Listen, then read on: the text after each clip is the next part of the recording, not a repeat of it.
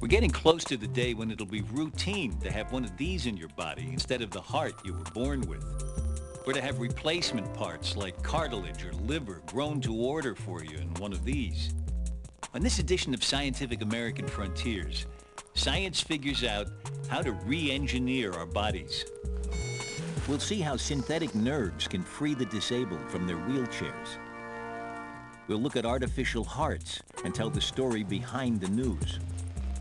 We'll show how one day damaged retinas could be restored. And then these lighter parts. Just a little drop. So now and we'll meet the scientist who's starting to make a miniature human body on a laboratory bench. We could take stem cells and make a liver, make a heart, make a brain.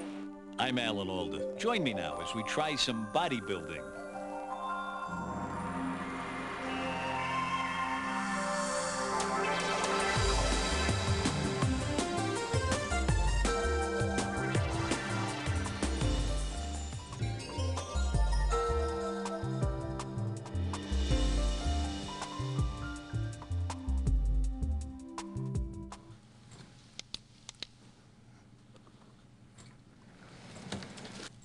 Don Crago is paralyzed from the waist down, but using artificial electrical muscle stimulation, he can walk.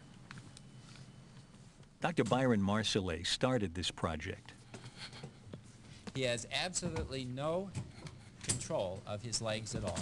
He is totally and completely paralyzed, and every bit of motion that happens is coming through the electrical stem. Don, you get all your balance from holding on to this walker? Yes, I do. Yes, I do. And does that put a lot of pressure on your arms? No, not really. Most of the pressure's on my legs. Actually, I prefer to let my legs do the work because if I did with my arms, then I would be tired out. Yeah. How tiring is it to take it every step? Not too bad. It's comfortable, you know. But after the end of the walk, I will breathe heavy. Yeah. Standing takes a lot of energy because you have to stimulate the muscles for a prolonged period. Right. He is standing by stimulating the flexors and the extensors, the antagonistic muscles, all at the same time. Right. So he's stiff as a board. And that charge just has to be constant, It's right? constantly. If you let up on it, he's liable to tip one way or another. Oh, he would, for sure. Yeah. And so he looks good standing tall and stiff. But you feel a strain? But he's got strain. Yeah, I can feel a strain. My introduction to the Functional Electrical Stimulation, or FES program, was 10 years ago. Now, what I'm trying to get is the gluteus maximus muscle, the big seat muscle. Dr. Marsolais showed me how he implants wire electrodes. What you're inserting into the muscle, that's not the electrode itself. No, this is just a little probe. Right. A very tiny probe. And the reason you're doing this is to see if you can get the muscle to react, to give its greatest response? Exactly. And I want just the right muscle. That's the muscle that we want. It goes right down here into the femur, which is the big leg bone. And you see how it's beginning to jump there. It's starting to do what we want. I think I can do better. And in order to do better, I have to get it right beside the nerve. Dan Kemp, paralyzed in a car accident, is on the table. Now, I think Dr. Marsolais looks like he's found the spot here. That looks pretty good, yeah. What was this? That's getting a pretty good tight. Yeah, I can see it. See how that jerks things together there? And so it looks like about 1.5 inches from where you were first searching for it. Yes, that's right. Although we're angled a bit down, we started about here, and now we're about here, but so we were a good inch away. Once he's found the best stimulation point for the muscle, a hair-thin permanent wire implant is slid into place. Dan was one of many experimental subjects who volunteered for the program. In his case, he received 8 electrodes in each leg. Now we just bring this down to exactly the position that we were before. The patients and Dr. Marsolais were literally stepping into the unknown. How do you feel when you're going through this? You feel a little bit like a guinea pig? Yeah, I do, but it's well worth it. You know, and down the road, people will be able to look back and say if it wasn't for people like me, that they wouldn't have got as far as they got in the new procedures. So it's, you know, it goes down the line. Yeah. Everybody helps everybody else, whether they realize it or not. Eric Bellamy, paralyzed in a motorbike accident, agreed with Dan that it was worth being a guinea pig. He saw simple, basic ambitions for himself and for the program.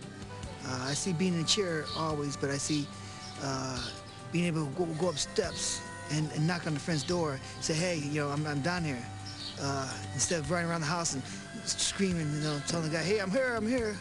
I see even convenience stores, one step, you know.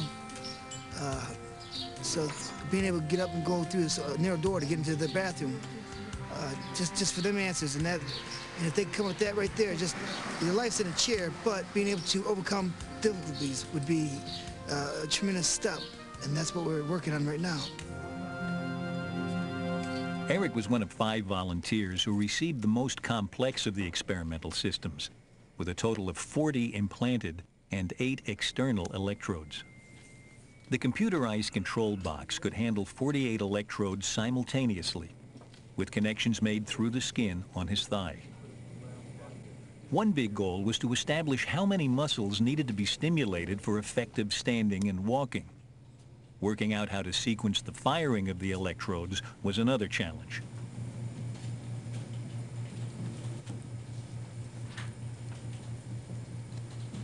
Okay, go ahead and stand up there. In this trial, 20 muscles per leg were being stimulated, compared to the 50 per side that are involved in natural walking. Eric was able to walk relatively smoothly, although he still needed to use his arms to balance. Developing an artificial balance mechanism is still one of the goals, but they have been able to reduce the number of muscles needed for walking to only 8 per side, as in the latest system we saw Don Crago using earlier. But Eric's muscles had to work constantly at full blast. They're using tremendous amounts of muscle mass. Their quadriceps are on 100%, their gluteal muscles are on 100%, their hamstring muscles are on 100%, their back muscles, everything's just blasted. Whenever they do something, they're using 100% of all their strength. Whether it's 1 step, 2 steps, they're using everything they got. Like when you stand, everything goes right into it, 100%, bam.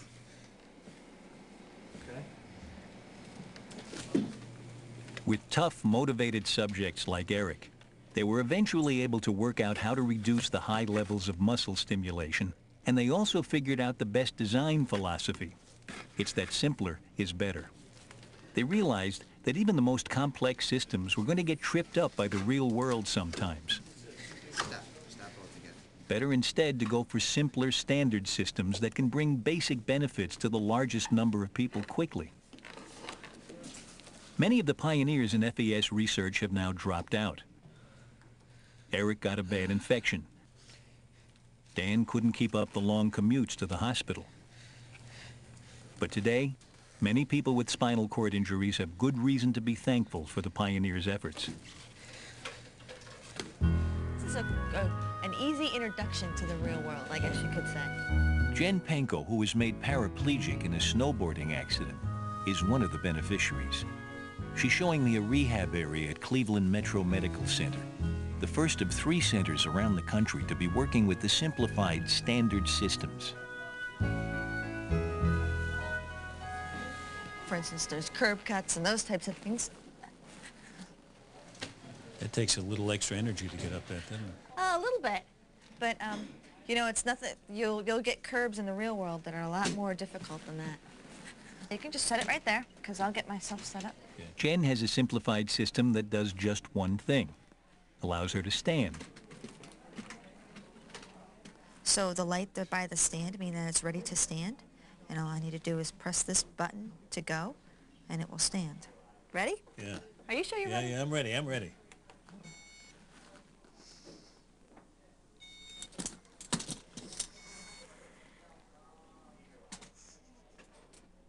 Jen's system has only 4 implanted electrodes per side, but that allows her to stand and get around just enough to really make a difference. So here I can reach up, grab window cleaner, and hand it over to you. How long can you stand before you start to feel stressed out or you're breathing heavily? We did a test on that. 33 minutes and 8 seconds was my time Really? breaker right now. Yeah. So, and that was a few weeks ago, so. Usually when you're in a grocery store, one of the tough things when you're in a wheelchair is you can't really see within these big bins. Yeah. So that way you can reach over, pick up some Weight Watchers, because Lord knows I need it. And you can start to see things from a standing level that you really can't see from a sitting level. Whereas if I was in a sitting level, I'd be lucky if I'd be able to see what was actually in here. Do you want to go to walking? Is that something you have in mind? Absolutely. Absolutely. To be able to ambulate is fantastic. I mean, just to be able to stand, we're focusing on the functional things, but there's a lot of health benefits to standing as well. I mean, people that are in wheelchairs that don't stand, you have problems with the shortening of muscles, with osteoporosis, with circulation. So you have to be able to get into pretty much any kind of a seat. Simply transferring from one seat to another is a big benefit. Handle an automobile seat and a booth like this, which is different from a chair. Right. 1, 2, 3. Those are 3 slow seconds. They are. And considering I'm from the Boston area, I had to learn how to count a lot slower than out here. So it took me a long time to learn how to count. They count slower in Cleveland, huh? I guess they do. Another part of the design philosophy is modularity. If Jan and her doctors decide everything is working well, she can get another 8 electrode implants, which will allow her to walk. Now I'll sit. So you have the same 3 seconds before it puts you in the seated position? Same audio that goes through as well. Same beeping cycle. Yeah. So it's just like a habit, training me like a mouse. Yeah. There you go, beep, 3 seconds later, beep, Yeah. and I'm standing up. What do you call the thing that's implanted? What is that? It's my receiver. Yeah. It's How the- big is it? It's about that big. It's not very big at all. In fact, A big change with the standard systems is that no wires pass through the skin, like with the Abiomed artificial heart. so this is the box that holds the batteries, Right. holds the software and the circuit boards. Instead, there's a transmitting coil with an implanted receiver. There's the coil that goes to my receiver. I have it taped onto the skin so it won't move. So I have this coil that sends the radio waves to the receiver that's right here. And you see the little bump in the skin right there? That's the receiver. There are now nearly 200 standard systems in use, but research is continuing. Jim Jadich received the very first implanted electrodes in 1986 to allow his left hand to grip. Since I had this implant, once it's put on me in the morning, I'm on my own and I can write for myself, feed myself, answer the phone, take messages, work on a computer. I do engineering drawings on a computer. I'm trying to start my own business doing that.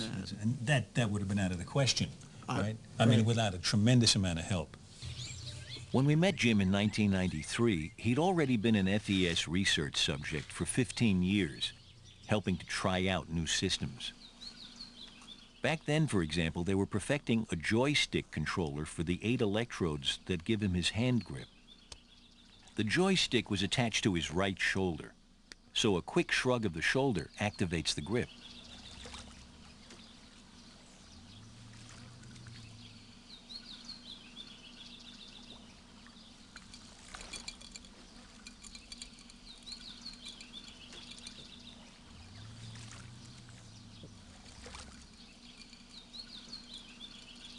And then a double shrug relaxes it.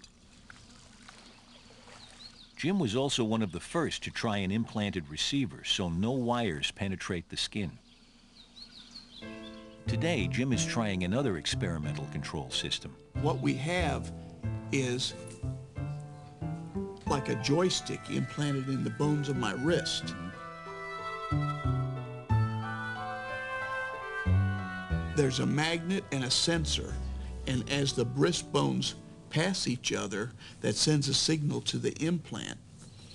And depending at what angle I'm at, whatever is programmed into the computer in back of my wheelchair, that's how much strength and how fast my hand closes. So the magnet and the sensor, depending on how far apart they are as you move your hand back, that regulates everything that's going to happen Right. in here. Jim and the researchers have been working with the implanted magnet control for a couple of years. Now, if that were full of coffee and heavy, Well, here, let's see how strong I'm holding it. Is it? oh yeah, you have a really good grip on that. Yeah. Yeah.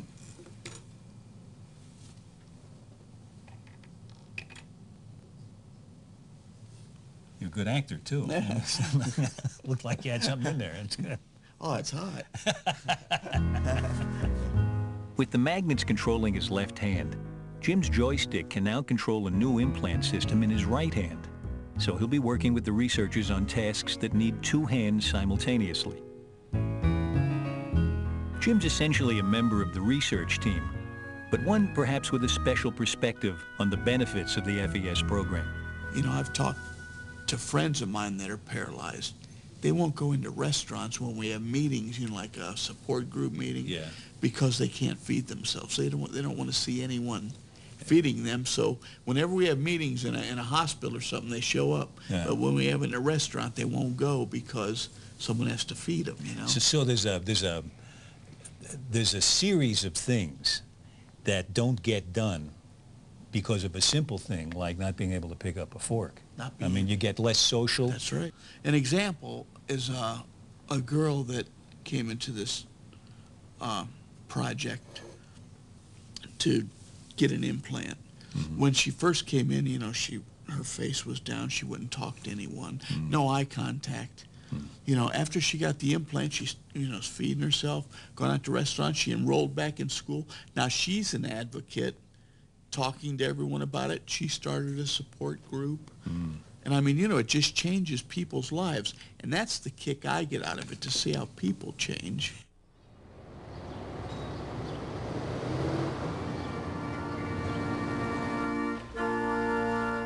You'll recognize the radiant young bride moving down the aisle. Still not quite walking, but she's getting there. It's Jen Penko, and that's her dad by her side. A year after we filmed her in Cleveland, Jen married her longtime sweetheart, Tim. Jen made it to the altar standing tall under her own steam, thanks to her basic standing FES implant. She doesn't yet have her walking system. We have gathered in the presence of God to witness the joining together of Jennifer Penko and Tim French, and in the celebration of God's greatest gift, the gift of love. A love that abides and grows through difficulty and trial. This, you see, has been Tim and Jennifer's experience over the past 3 years of facing injury, months of painful therapy, healing, and renewal, and has led to the miracle of Jennifer walking down the aisle this day. For those moments, I totally forgot that I was wheelchair-bound, Jen told us later. It was a moment in our lives that we would never forget, of accomplishment for achieving something that we had worked toward for so long. For that time, I wasn't disabled. All the negative sides of disability disappeared to be replaced with the gifts of abilities, she said. It would be hard to imagine a more vivid demonstration of the benefits of another kind of marriage, the new marriage of biology and engineering that this program has been about. Come visit us at PBS Online. Scientific American Frontiers can be found on the World Wide Web at pbs.org or America Online, keyword PBS.